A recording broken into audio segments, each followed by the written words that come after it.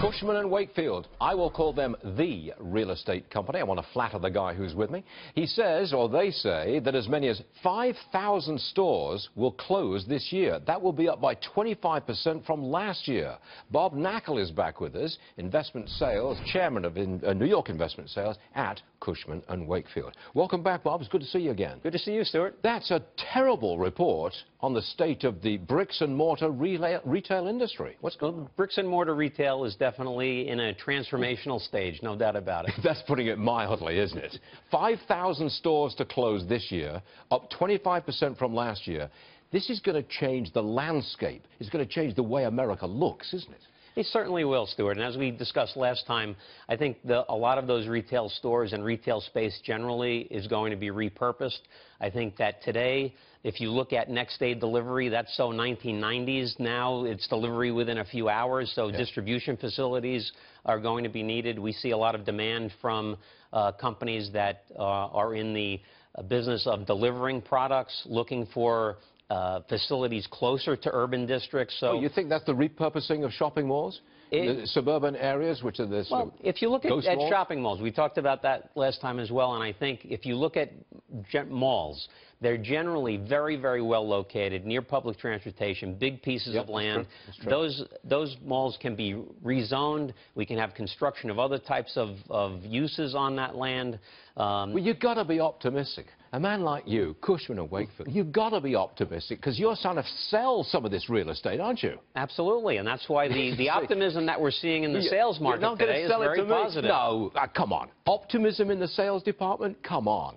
Absolutely. That implies that the retail real estate market has hit bottom. Well, it's not just retail, Stuart. I think that the retail market is trying to find its stabilization point, but we see activity in the office sector picking up, the land market particularly, which has been in a doldrums for the past year to year and a half. We're seeing more activity in land now, so there has been a tangible shift over the last 2 or 3 months. You're trying hard, Bob Knakal. I always try hard. Let me ask you this. Supposing there is, out on the outskirts of New York City, in the suburbs, there's a mall. It used to be a thriving mall, but they've lost their 2 anchor department stores. That mall used to be worth, let's say, for the sake of argument, $100 per square foot per year rent, right? Right. 100. What is it now?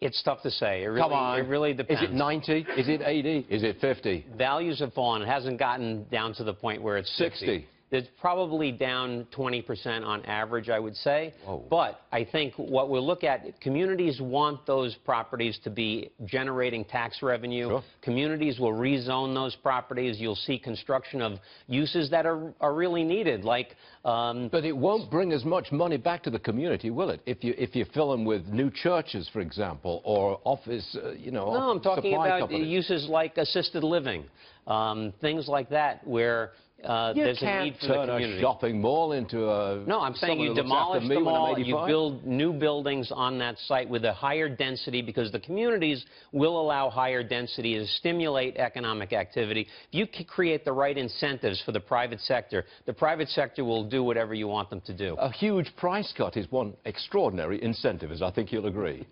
That is.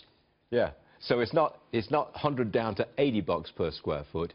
It's down to 60, isn't it? No, not necessarily. I think that's too bullish. In Manhattan, according to our retail department, retail rents, depending on the neighborhood, are down only 2% to a maximum in the mid-digits. You can't count Manhattan like any other place. It's just not the same. You know, Bob, every time you come on, I give you a hard time. I'm always skeptical about this valuations, but you keep coming back for more.